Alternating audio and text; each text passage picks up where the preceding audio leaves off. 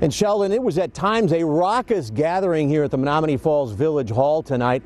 Congressman James Sensenbrenner got an earful on everything from the pending repeal of Obamacare to the president's immigration policies. No ban, no walls. America has room for all. Voices of protest against President Donald Trump's immigration policies outside and inside a town hall meeting hosted by Congressman Jim Sensenbrenner in Menomonee Falls Sunday night. 3 years of vetting. 3 years. Syrian Ali Hamida joined the debate as part of the overflow crowd.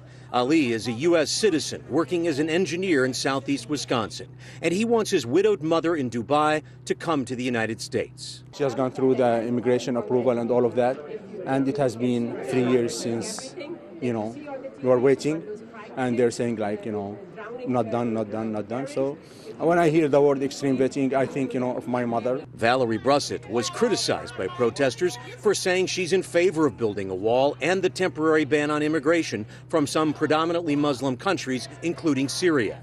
There are many Syrian immigrants that we have cause to suspect of being radical Islamic terrorist sympathizers. And so I think we need, and first and foremost, is to keep our country safe. The president should not have said that green card holders from the 7 countries can't be admitted to the United States. That was a mistake. Nonetheless, Congressman Sensenbrenner says he supports Trump's executive order on immigration. President Trump has been very adamant in saying that the safety and security of the American people shall not be compromised, period.